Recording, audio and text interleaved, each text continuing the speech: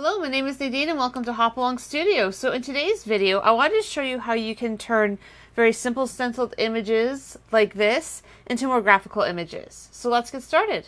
So to start with, I have a 5x7 piece of paper and I'm going to add my stencil on top. I'm putting a little bit off to the left. I find that there is a stronger design when I start using the rule of thirds. And so I'm going to tape my stencil down. You also want to tape any images around it that you may end up inking through by accident. This is to make sure you just get a nice clear image without any marks. So once you actually put your stencil down and you've added your tape around it to make sure that it doesn't bleed into other images, the next thing to do is actually add your ink. So I'm going to start with antique linen. I want to do the bottom of the mushrooms first. I'm actually using a distress blending tool and some Tim Holtz distress ink. This is actually a clean foam. I just basically wash them between uses. And sometimes I actually take a piece of paper and put it around where I am working, just so if I'm a bit worried about having some color bleed over, then at least you don't have to worry about it nearly as much.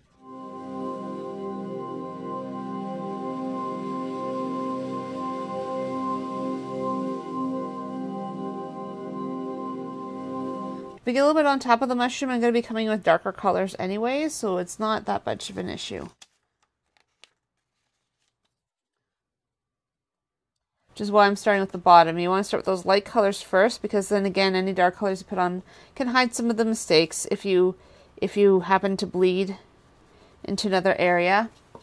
There's also different types of tools that you can use for this that are a little bit more detailed, which might prevent you from having too many issues with ink ending up in places you don't want. But this works pretty well for me, so I use what I have.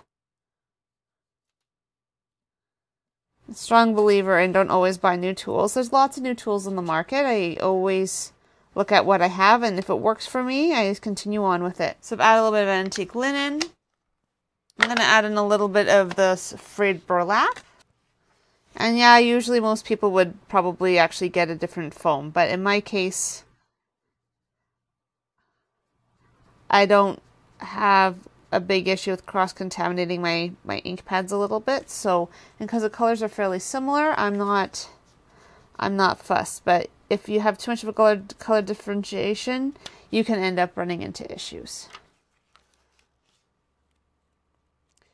And I'm assuming the light's coming in from this direction, so I am adding in the darker colors just on the one side. I'm going to finish with a tiny bit of vintage photo. Again, you just want to try to add a little bit of interest to this by adding a little bit of shading, but again, trying not to go too far. So you do want to show some variation in color. I'm going to start by actually adding a full layer of wild honey on the top of the mushrooms.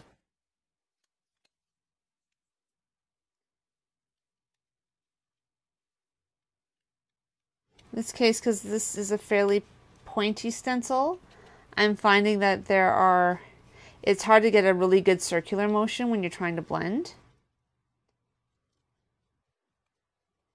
It almost works better just to tap and pull the ink a little bit.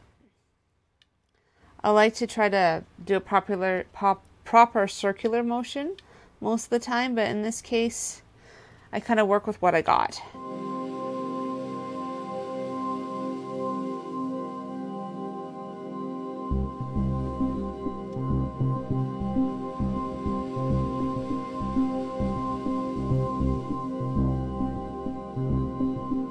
So that's layer one. I'm going to come with some fossilized amber next.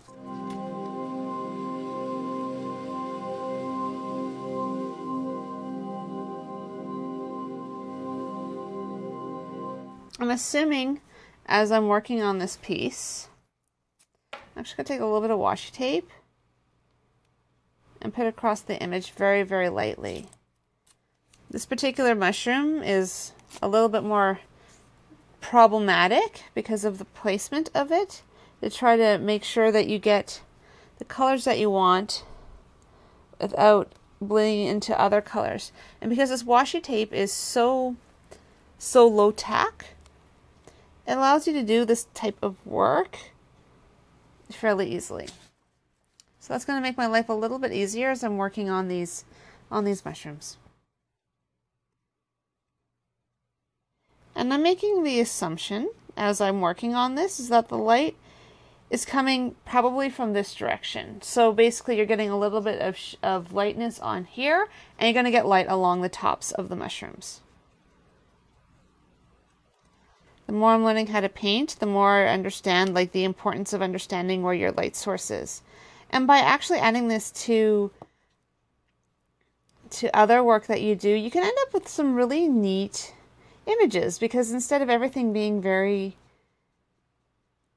like one-dimensional, you can end up bringing some sense of realism and shape. And you don't have to always follow the rules that way, but it is a nice thing when I'm working on pieces, just to be able to have that.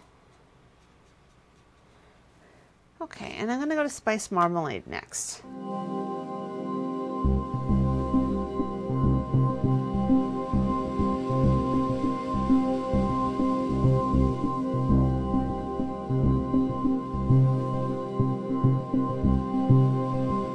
So there you go. You can see that I've actually done a fairly good job with my shading. I haven't ended up with a lot of ink, not in places where I want ink. And this allows us to start with a really good image to start adding some additional patterning. So what I want to do once the ink is fully dry is starting to add some doodles and some embellishments to these mushrooms. There are many things you can use for applying ink to this. You can use jelly pens, Pitt pens, Sakura Micron pens. There's a lot of different ones out on the market. I'm actually choosing to use a dip pen and the Speedball Super Black India ink. I like the Super Black India ink just because it is always water fast, so I've been using it on a lot of different projects. In this case, I'm actually putting a little bit in a container. This keeps it a little bit tidier for me. I also don't want all of my entire bottle of ink to dry out. So if you choose to use a dip pen, there's a few things you may want to consider. One, I usually use a dip pen nib that actually is fairly large. This one's really great. I got this from my local art store. It can do very fine lines and very thick lines. So this also holds a lot of ink, so it's really great when I'm working on this type of project. So when you are using ink, you generally want to dip in, and you want to actually pull a little bit of the ink off the nib. And sometimes I even write on another piece of paper just to make sure I don't end up with any globs of ink. Because you have a glob of ink, you can basically end up creating a pool on your surface. So the first thing I do is very gently start outlining the stenciled image. And right now my pen has a fair amount of ink on it. So it's important that I go very lightly as I work on this. What I like about it is you can go thick and you can go thin. And so depending on even the look you want and where you want shadows and shading on this, this is why I love using a dip pen for this sort of work.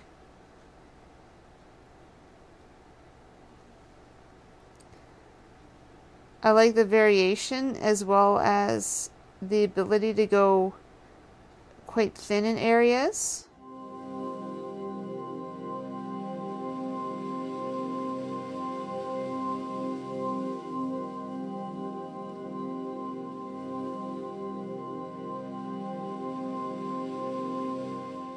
When I was first learning how to use a dip pen, I thought they were only really used for calligraphy. And once I've discovered them for art, I have found them extremely helpful for being able to learn control of my ink medium. And I like the variety of inks and different things that you can use.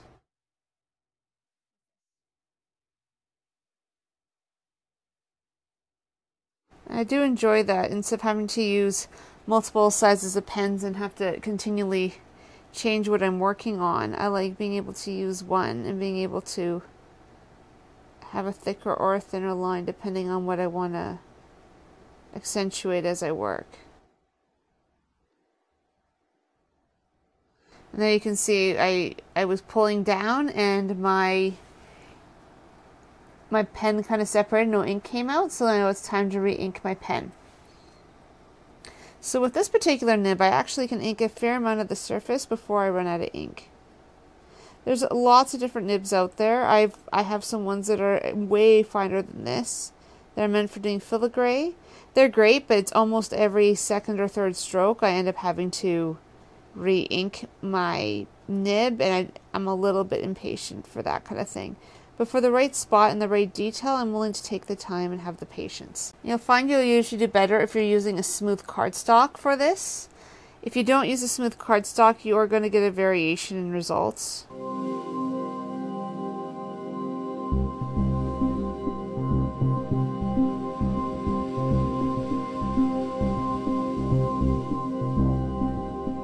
What I like about using a dip pen too is it actually forces me to be way more gentle as I work.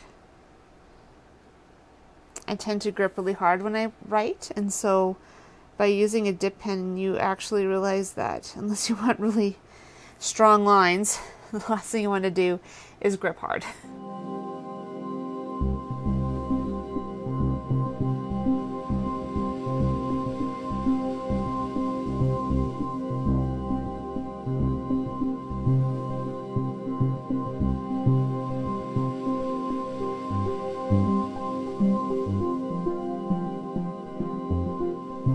You'll see me moving my sheet a lot. The reason for that is that dip pen doesn't just write in any direction.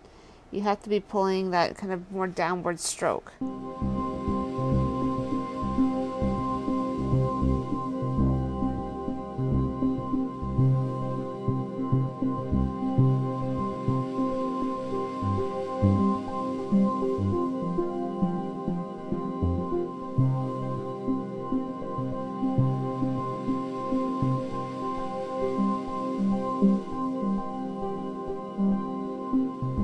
So I'm sure other people have done this before with stencils. I personally started doing this a few weeks ago.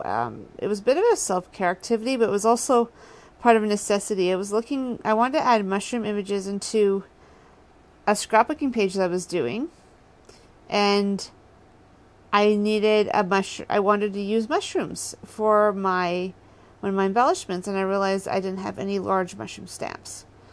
And because I've been working on my own art skills lately, I had a moment of, well, why don't I just use a stencil to get the general shape and add some Zentangle, add some doodling, and kind of see where it comes. So instead of having to feel like I need to go buy a new stamp, instead I basically used what I already did have. So now that you've outlined it, now you want to actually start thickening the lines in places. In this case, because I know I'm coming off of here, I'm actually going to put a fine line like that, where I believe that the mushroom would actually finish off its line. And here,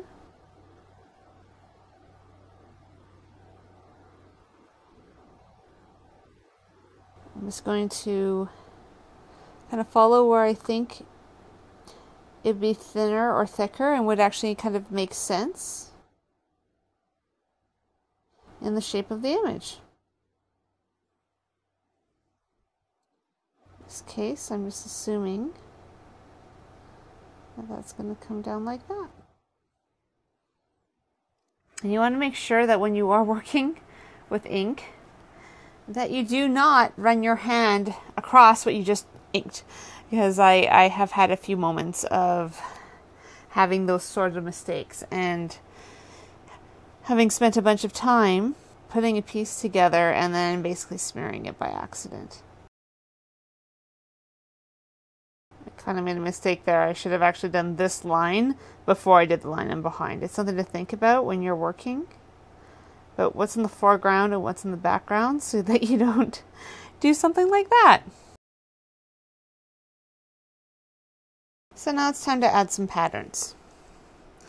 And these patterns can be anything. So in this case, I'm going to start with something really simple. Let's start by just doing some cross hatching. And this is where using a dip pen can be really nice, because if you're willing to go very light with your strokes, you get these very fine lines. Went a little wonky with my lines there, but I will fix it. By the time I get all my doodling done, it's going to be a whole lot less noticeable. And it's almost better to start doing your cross hatching at the larger spots where you're going to have to figure out a really strong angle, because these small areas are a little bit more forgiving. Again, I'm not necessarily worried about perfect. This is supposed to be kind of relaxing. But it's a great activity for figuring out how to have better pen control. It's been great for figuring out how to use my dip pens more effectively. If I was going to do this again, I would have actually started to the left and gone right. That way I don't have to worry about possibly having my hand in a spot that I recently had ink.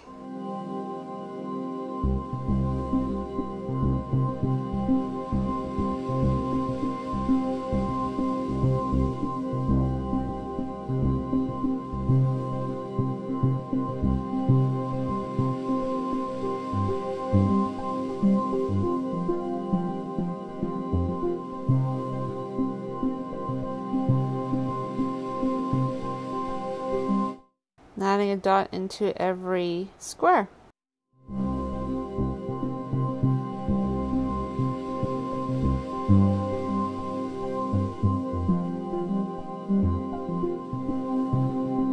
So now I'm going to continue the same pattern down here. I'm going to make it a little bit wider though. One thing I've realized is I went a little thin with my boxes, and that made it a little bit harder to be able to get those little dots in there and have them look good. So I am just going to give myself a little more space with these guys.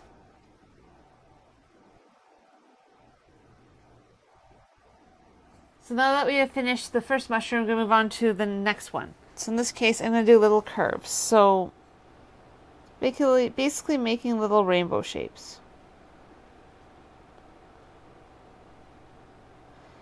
And then you just want to change the angle of each shape compared to the one before.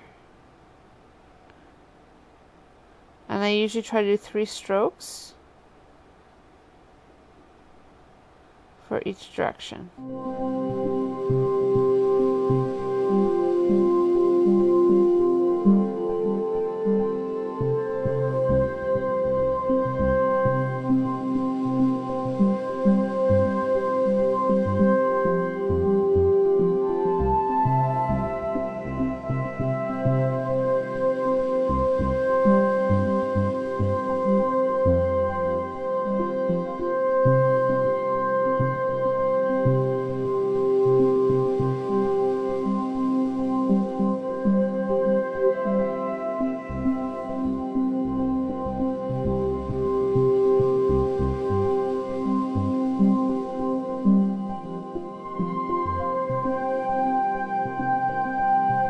So that's the second pattern for the mushroom.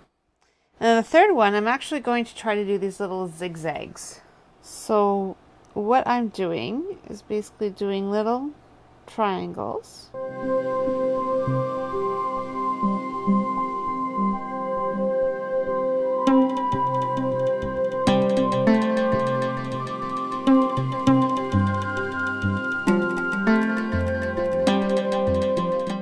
To fill a few of the spaces, I'm just putting little dots in between.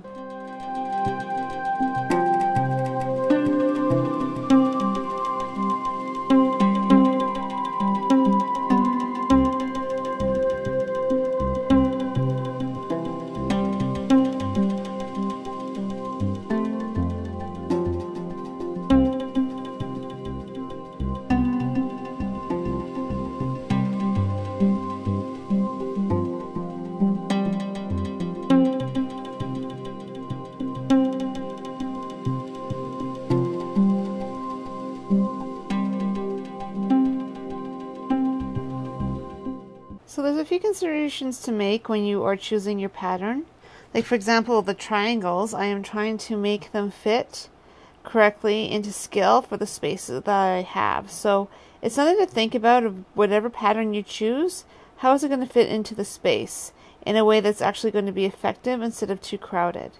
As well, like you can tell in here where I made some of these areas a little bit too small. It's actually watching your size to make sure, again, that your grids and everything actually fit well and it doesn't look like a bunch of black ink.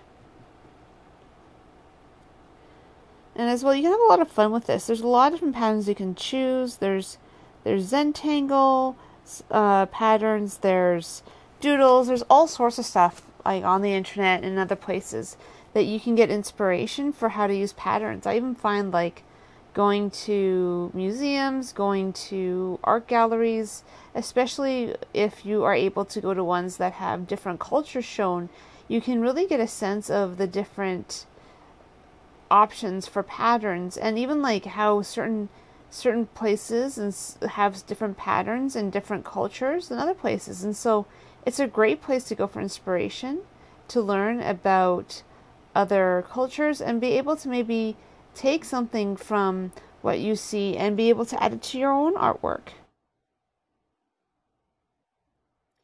And this for me is a really great self-care exercise. It's one of those things I can do when I want to do something kind of artistic, but I don't necessarily have the energy to maybe come up with something completely unique. And it's a chance for me to work on my drawing skills, to work on how I doodle, and try to have better understanding of how to make my dip pen work.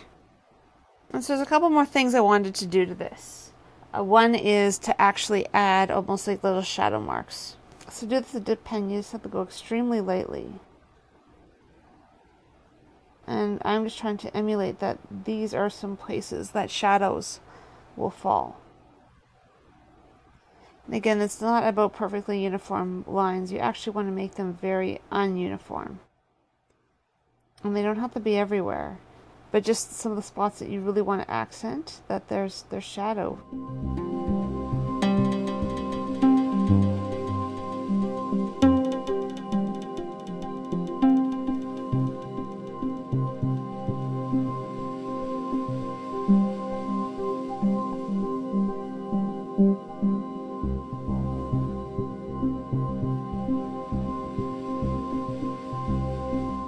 This is one of my favorite reasons for using a dip pen, is for things like this, where just by the movement of your hand and your wrist, you can get these really light marks. And you can add in some of these interesting textures. Because I want to leave this a little bit grounded, because right now it feels like it's floating in space.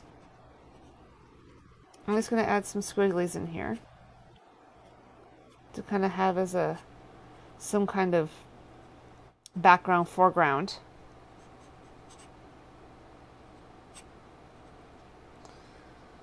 So that to me looks a little bit more grounded.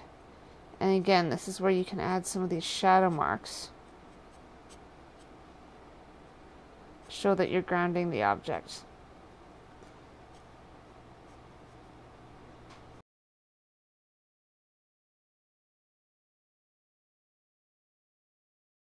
So here's your finished project. It's basically a beautiful image that can be turned into a card. It could be cut out. I've cut out these images here and actually done different patterns on them as well. And these can be added to a card to add a little bit more interest to it. You could also just leave this as is. There's lots of different ways you can deal with this, but it's another way you can use your stencils in a really interesting manner, and it actually adds a lot more versatility to something that's sometimes seen as more a background or a textured element to our journal page or to a card. So I hope you've enjoyed this video. If you have, if you could like it, subscribe to my channel, and maybe provide a comment below. As well, I have my website, hopalongstudio.com, where I have other ideas on some creative techniques and other ways you can build a creative habit in your own life. I hope you have a really great week, and I will see you next time.